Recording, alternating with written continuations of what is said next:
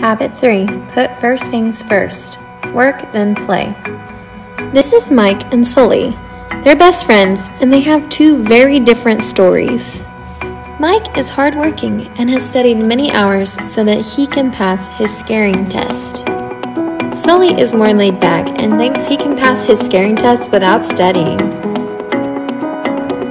Mike sets himself a goal and starts to study. He knows his scare test is coming up and he needs to work hard before he plays so that he can get a good score on his scare test. Sully decides that instead of studying, he's going to spend his time having fun. Because Mike worked hard, his grades were good, whereas Sully's were not so good. Sully realizes that to get what he wants, he's going to have to work harder and start practicing and studying. Mike helps him study and helps him train to become a good scarer. And Sully helps Mike realize that it's okay to have a little fun too.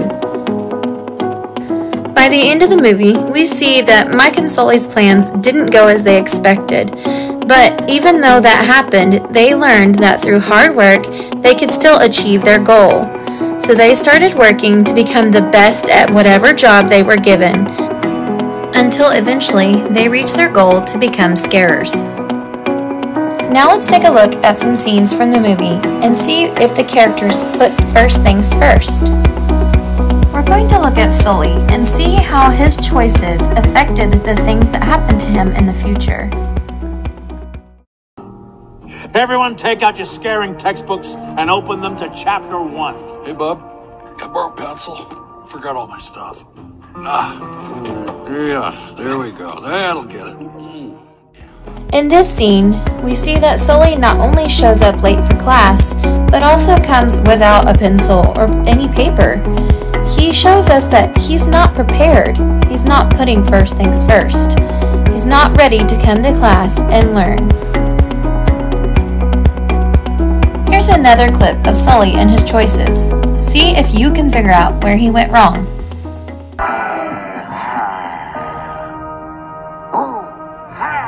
Ogre slump. Zombie snarl. Dominant silverback gorilla.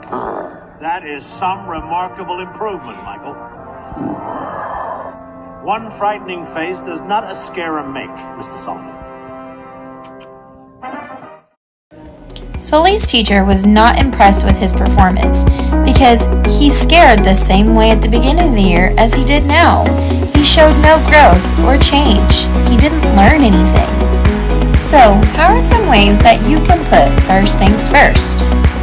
Talk with your grown-ups about your most important jobs or responsibilities, such as doing homework, making the bed, or taking out the garbage. Do your chores before being asked. Do the hardest part of your homework first.